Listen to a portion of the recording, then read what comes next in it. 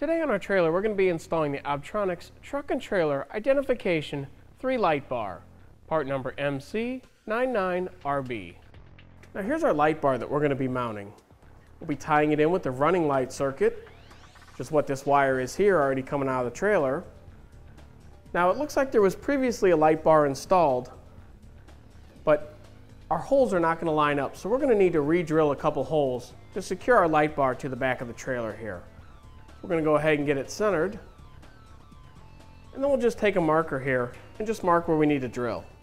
Now we're just going to be using some self-tapping screws to secure the light bar to the rear of the trailer. So we'll go ahead and use the screws to pre-drill the holes here.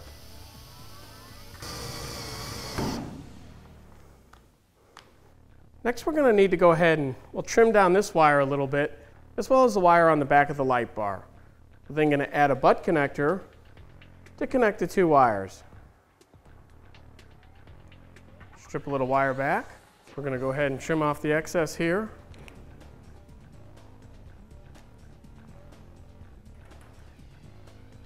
Strip our wire back.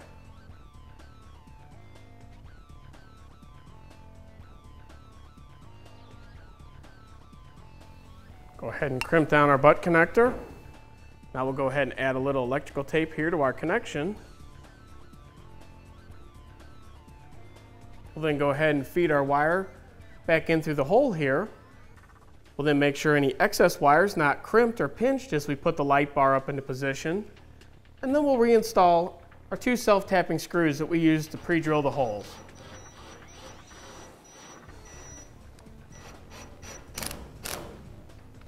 Now that we've got our screws tightened down, we can go ahead and test the lights. As you can see here, here's what the lights look like when they're turned on.